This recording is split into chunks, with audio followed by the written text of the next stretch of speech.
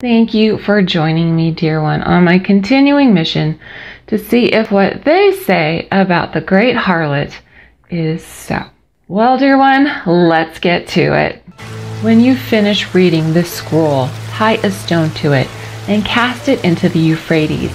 Then you are to say, in the same way Babylon will sink and never rise again, because of the disaster I will bring upon her. This is found in Jeremiah 51, verse 63 through 64. Now this verse in Jeremiah reminded me of Revelation 18:21. Then a mighty angel picked up a stone the size of a great millstone and cast it into the sea, saying, with such violence the great city of Babylon will be cast down, never to be seen again. Now that verse reminded me of Matthew 18:6 and Luke 17:2, where Jesus said some pretty ominous things. But if anyone causes one of these little ones who believe in me to stumble, it would be better for him to have a large millstone hung around his neck and to be drowned in the depths of the sea. That was in Matthew 18:6.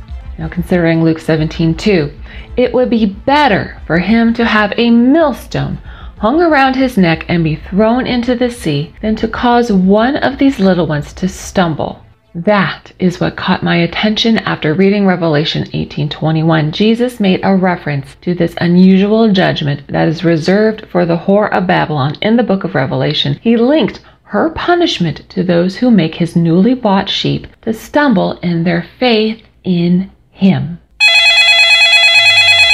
Hello, Catholic Church? Yes, Jesus has your number and it's up. Hello? Hello? Must be a bad connection. So this is my PSA for all the false teachers and prophets out there.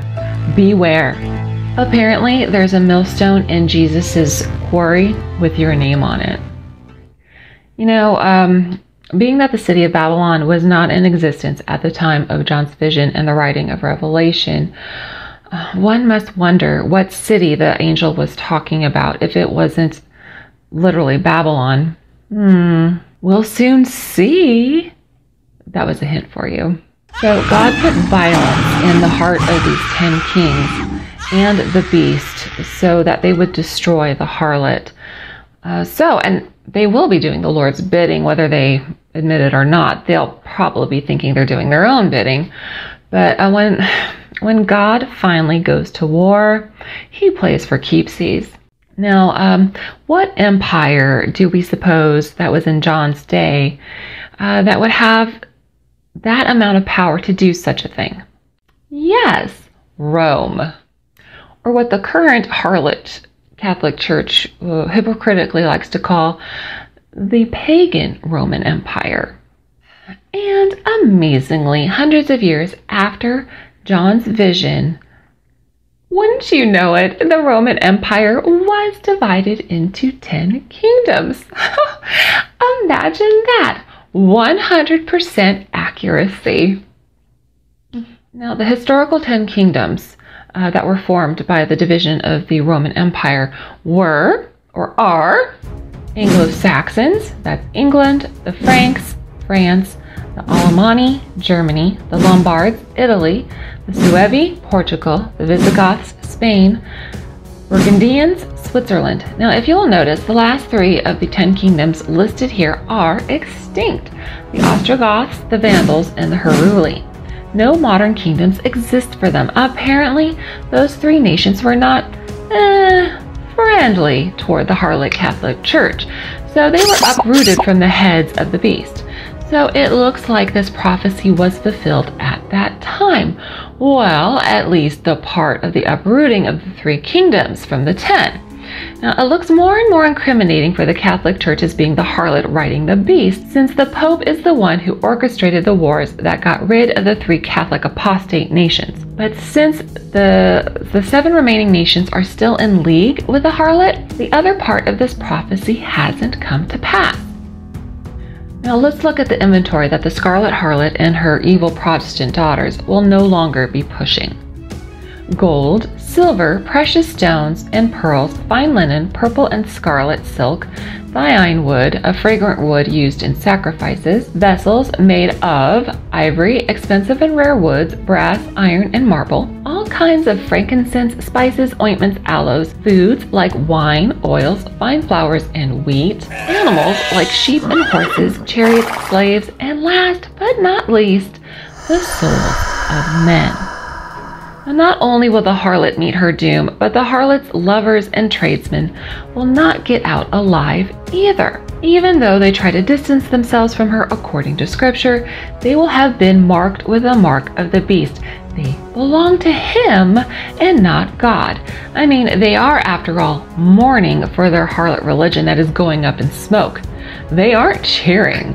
You know, it's hard for me to believe sometimes that people who once claimed to love God will actually curse the Lord Jesus because of the torments he sends upon them for the purpose of getting them to repent.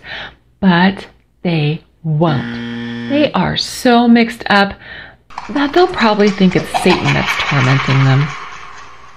Now again, how will these kings or kingdoms destroy her? The false church, the idolatrous system that has been set up that worships fake Jesus. They will leave her naked and desolate. The people in those remaining 7 nations are leaving the so-called church in droves. And Christendom's harlot, embodied in the heretical faiths, is grasping at straws, trying to figure out how to get their attendance back up. Now, as a result of this, those nations are getting more and more secular as the years go by. And for years now, the peoples of these nations and in those churches have been exposing the atrocities that have been committed, that is happening in their churches, such as greed, sexual perversion, and false teachings, all to the so-called Christian churches' naked and desolate shame. Now the next judgment against her is, they will eat her flesh. This is symbolic for a violent and pitiless death at the teeth of a brute beast. The harlot is going to be given double what she dealt out, and the Catholic and Protestant churches have a huge closet full of dead men's bones, men who were martyred by the mother and daughter dynamic duo for not bowing their knee to the beast. So how will the aforementioned nations eat her flesh? I don't know, but it will be interesting to see how this comes about. Now, personally, I think this may be the fruition of what Jesus said, how the love of many will grow cold and they will turn on one another, and they'll turn one another into the authorities, you know, in the name of fake Jesus, thinking that they'll be doing God a favor. They'll probably be beheaded, tortured, and Lord knows what else will happen to them. Now, the sad part of this is, like Paul, they'll probably be thinking that they'll be doing God a favor for turning these people in. Now, on the flip side of this, the ones being killed, they'll probably think that they're martyrs for Christ.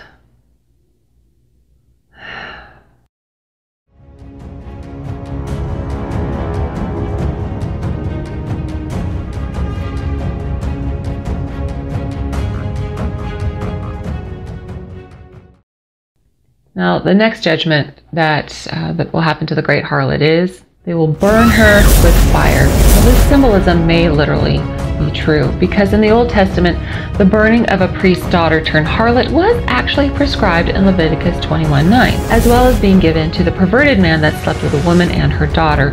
All of them were to be burned with fire, according to Leviticus 20:14. Now, all of these horrors don't really make sense in the natural if they are applied literally and in succession.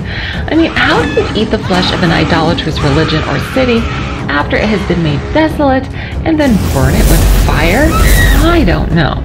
Now, even so, these horrifying and just punishments will be done to the harlot when the 10 kings unite and give their kingdoms to the beast for 1 hour, or for a small moment of time, that's what that really means, until the words of the Lord have been fulfilled.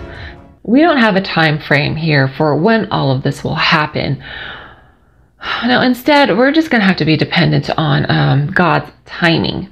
And he isn't really telling us exactly when all this will happen, or how long this entire process will take. Now, Hence, that is why we have all these wild speculations that come from the harlot's clergy. Now, I guess it would just make more sense if we just take Revelation 17:18 as it comes. In this case, we are told that the great city is the one that rules over the kings of the earth. So, if it is in fact a city that will be raped, pillaged, and plundered, and burned, as it were, and even eaten, then what city is this angel talking about? Rome? You're going to have to wait until my next video to find out. So I want to thank you, dear one, for joining me on my continuing mission to see if what they say about the great harlot is so. Bye-bye for now.